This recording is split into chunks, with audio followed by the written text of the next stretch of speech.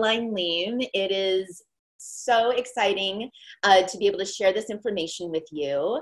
I'm a big fan of CMTC. I have been a judge, but I've also been a teacher, and that is my background. I am a professor, I am a teacher, but beyond that, I'm also a casting director. And I think the information I'll be able to share with you today will bring in my background as a casting director for 20 years. And also just working with students and young actors who are just trying to figure it out and figure out where their place is. So yay, so here we are. I know that, you know, people coming to CMTC, they may not have had as much audition experience as a lot of people. They may have performed, there may be an interest, but just to let you know what to expect, it's a big thing. It's a lot of energy. And so how do you handle a lot of energy? It's kind of like around the holidays when everybody's shopping for that big, you know, popular gift. And it's on the verge of, you know, are the shelves still going to be full by the time I get to the front of the line kind of thing? I want you to know that there's a place for you for everything. There's a place for you at the table. That's the first thing I'm going to keep talking about that. And the great thing about what CMTC offers is it allows you to see so many of us, so many casting directors, agents, managers, people with as varied a background as you and your interests. And when you enter that audition room with a lot of energy, just know that we're on your side. That's the big thing. And so when you come in, you may see a line of faces that aren't smiling like this. It does not mean that we are not interested. It means that we're doing our side of the job, which is, you know, we're tallying, we're making notes, we're figuring out where you fit in our world. And all you need to do, all your part of the job is just to do you. Go to your mark, introduce yourself, and tell us a little bit about yourself, whether that's through the copy or the sides or an improv.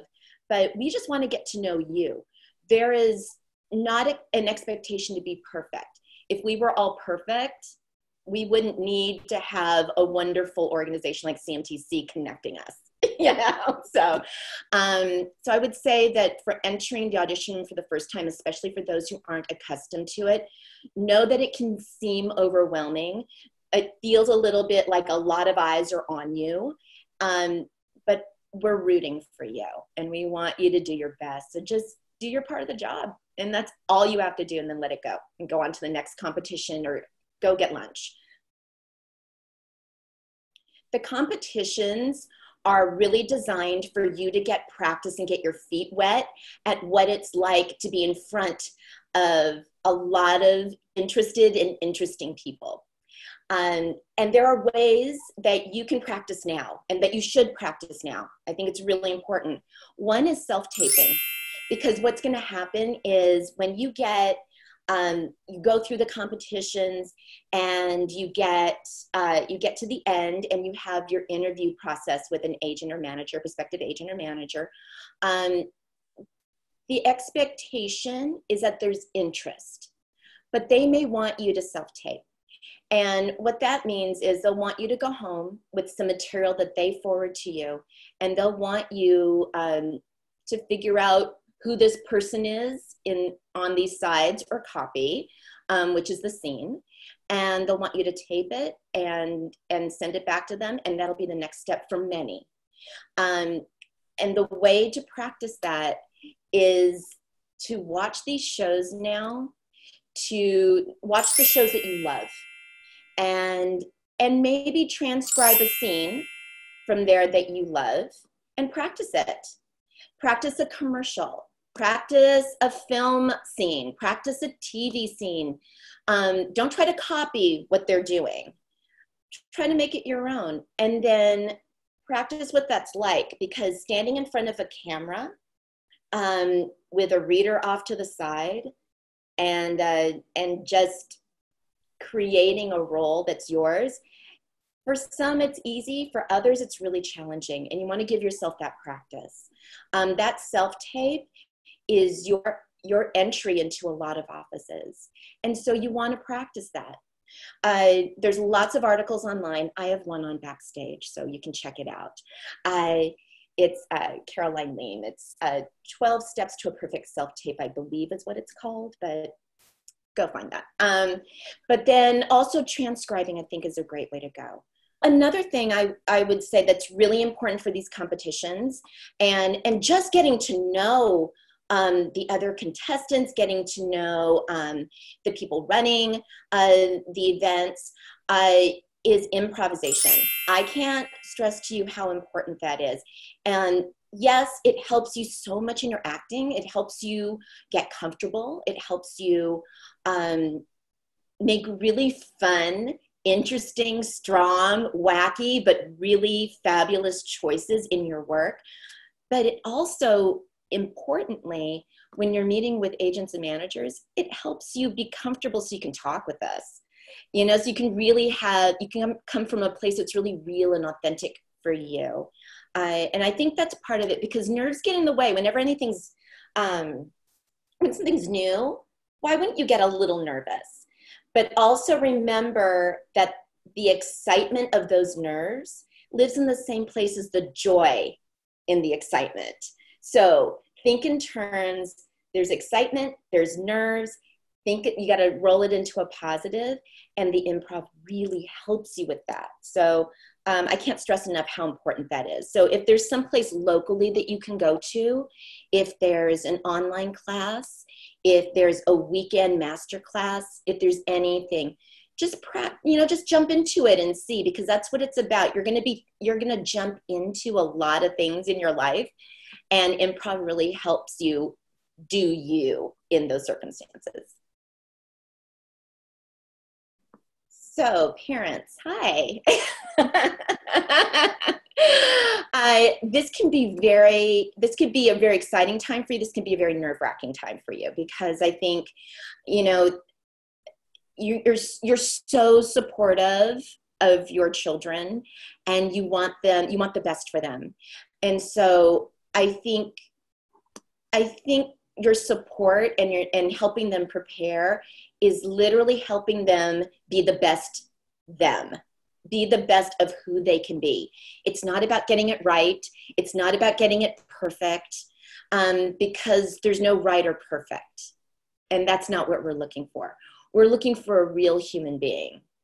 And so I think memorization can be challenging, but if there's a way that you can work with them on that, that's helpful. Notice that because there's a lot of energy, a lot of exciting energy around you, that, take the cue from your child. That if they're feeling a little tired, then help them step away. If they're feeling like they're caught in a moment and they're not quite getting the words down, or you feel like they might get nervous in the room and stop, let them know that it's okay. That we all have challenges. We all make mistakes. I don't really believe they're mistakes, but that we're not looking for perfection. And if there's a bobble, if there's, you go up on a line, if there's anything that happens, we're looking at how your child recovers. And, so just, if you can really be chill and help them through the process, and this, in its simplest terms, think of this interaction with agents and managers and casting directors as it's a meet cute. We're just getting to know each other. It's a play date. That's all it is. There are sites that will help you. There's one that I send parents to called Children in Film, and it really gives you a nice overview of what to look for and how to guide your young artist. I think it's also important that for parents, as you're supporting your child, that it's not always about acting or dancing or singing, that we're looking for a well-balanced human being. And so what hobbies can you also support them with? Also know that when we interview the child, we are also interviewing you. We may not be talking to you directly, but know that we understand you're part of the package and you are included in that conversation, even though we may be directing everything to your child.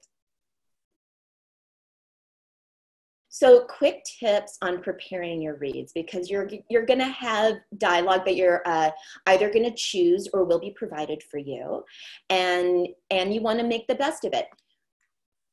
Know that we have heard this copy, we have heard these sides, we have heard these scenes 1,000 times. Keep that in mind. So that's good, and it can be challenging. So it's good in that we know what it is, so not to worry. Don't worry if you miss a line. Don't worry about that perfectionist thing. Put that behind you. We just want to see how you read. That's simply it. The other part of it is because we've heard it so many times, how do you make it your own? So let me help you with that.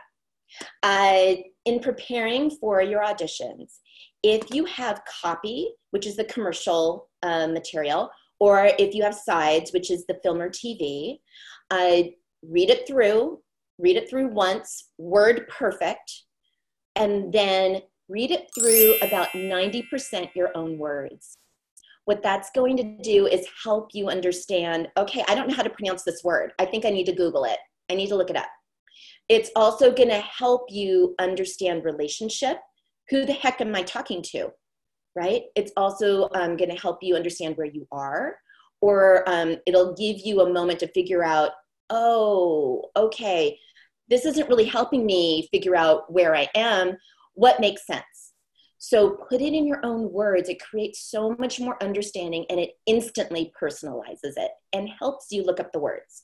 Then go back and then do, again, 100% the words, 100% word perfect, and you'll see a change. And you can go back and forth that way until you feel really comfortable. And for any children or young artists who have a little challenge memorizing, this will help you because you're personalizing each of the moments. And so that's really important. For the older actors who've been doing this for a while, what we're looking for from you is, what's the relationship? So who are you talking to? Who is that person? And then you got to personalize it. Cast that person with somebody you know. Okay, we know that a star was acting in this scene in the movie or in the TV show, but cast your version of it.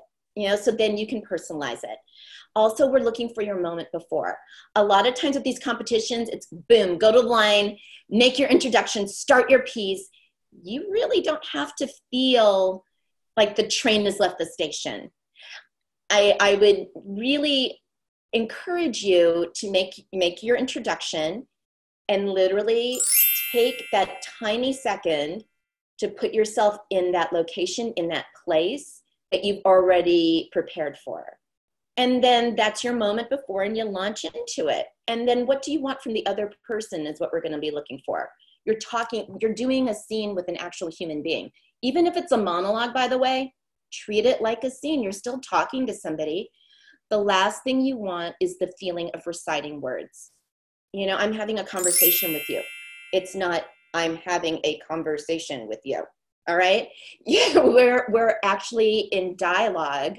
We're actually in dialogue, and you want to make it as conversational as possible for yourself. And then how do you end this? You know, a lot of times what we get is deer in headlights. We get a lot of this. At the end, you know, come to the end of the scene, end of the monologue, end of the whatever, take a beat, come out of it, thank you. That's it. The last part, and this is for everybody, the last bit of advice I can give you is that professionally, you're doing so much to prepare, right? You're doing the self-taping, you're taking an improv class, you're watching shows, which is really important. You're doing research online, you're learning about people and about this world that you want to be a part of. And I can't stress enough that who you are as a human being is 90% of what we're looking at. and then 10% is your profession and the research and the goals. So it's important to have those hobbies. It's important to be interested in things. It's also important to be interesting. Be interesting. So how do you do that? We want to know about the sports that you love, the music that you love. It isn't enough just to spend time with your friends at the mall, or, you know, because we get a lot of that. What we want to know is what makes you tick. What are the things that, you know, do you like to garden? Do you knit? Do you create soap?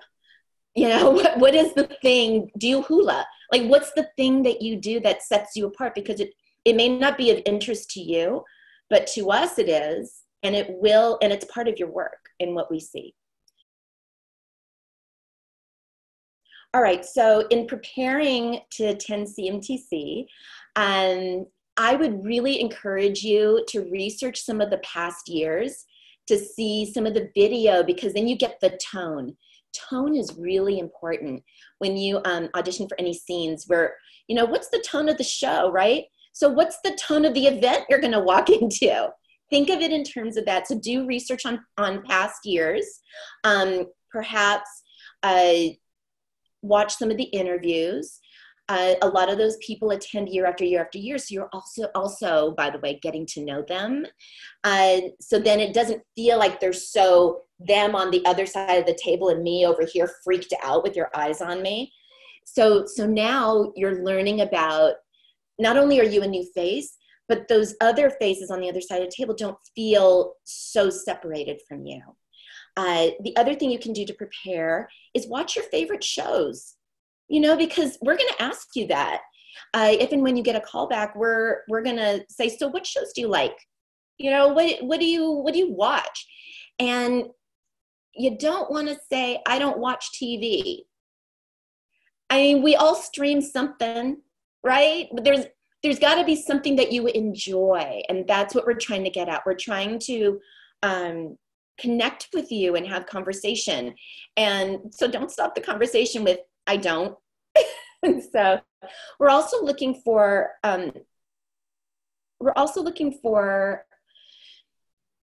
new faces who really want to do this, you know, and not because they were told they should or they feel pressured into it.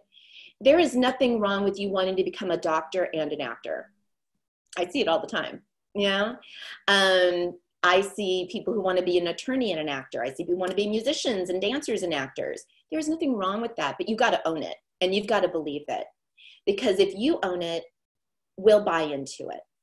So I guess what I'm getting down to, all of this in preparation, is who are you? Figure out who's your authentic self and bring that to the table and have a heck of a lot of fun, because we can tell too. We can also tell whether you're having a good time or not. One final piece of advice that you would like to share.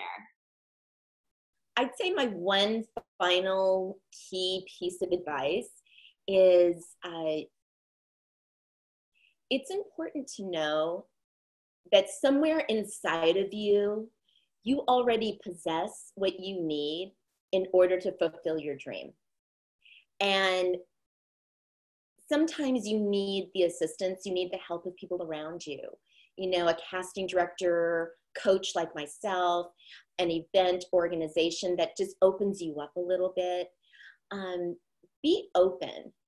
And if someone offers you the advice or a suggestion or asks if you're open to do something, or I wonder if you might want to try this, say yes to it if it feels good and try it.